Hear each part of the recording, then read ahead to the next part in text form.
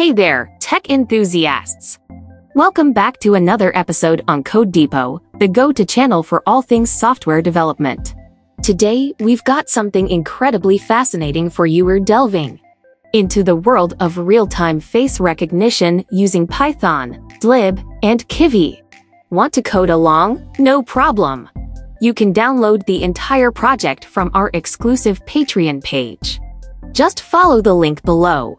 Before we get our hands dirty with the code, let's talk about the models we are using.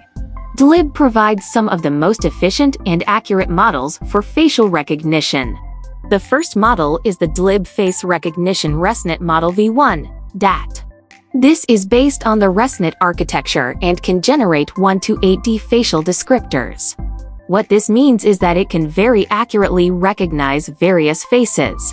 The second is the Shape Predictor 68 Face Landmarks, DAT. This model detects 68 facial landmarks that help align faces for the recognition model. It's like the assistant that makes the main model's job easier. Now, let's move on to what's inside the project. Main.py. This is the heart of the application. It handles everything from initializing the Dlib models to capturing video frames in real time. Let's dive deeper into Main.py, the brain of our real-time face recognition project. This Python script is packed with functionalities and is the driving force behind the entire application. Right at the top, we import the libraries that we'll be using. We have OpenCV for image processing, Dlib for face detection and recognition, and OpenCV for the GUI. We set up the window size using OpenCV's window class.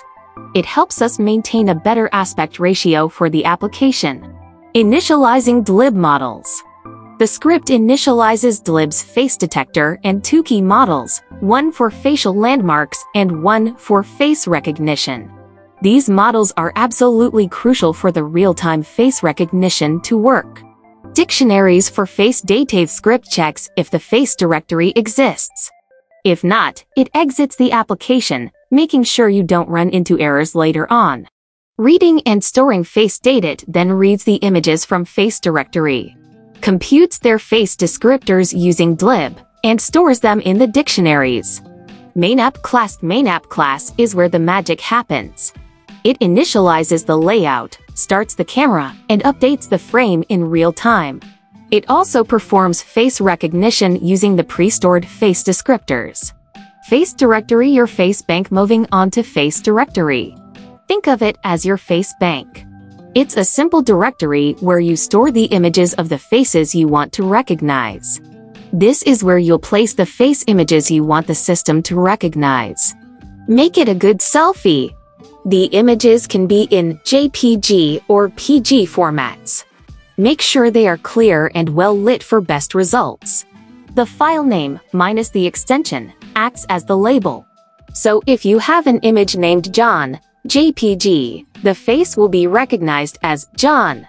This directory is critical for the training of the model. The quality and diversity of the images here directly affect the recognition accuracy. Requirements.txt file lists all the Python libraries you'll need to run the project. A simple pip install will set you up. You might be wondering, where can you actually use this technology? Well, the applications are vast. Security system, smart homes, retail, experience, inline examinations.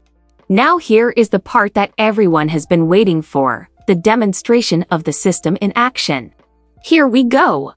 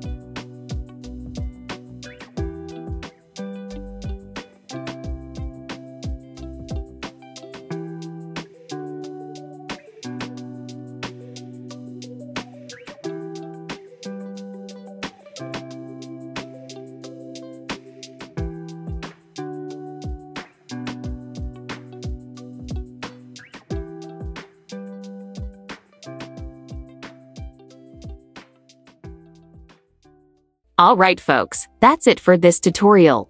I hope you found it enlightening. If you did, please make sure to give us a thumbs up, share this video, and most importantly, subscribe to Code Depot for more such awesome content. For the complete codebase and other exclusive projects, do check out our Patreon page.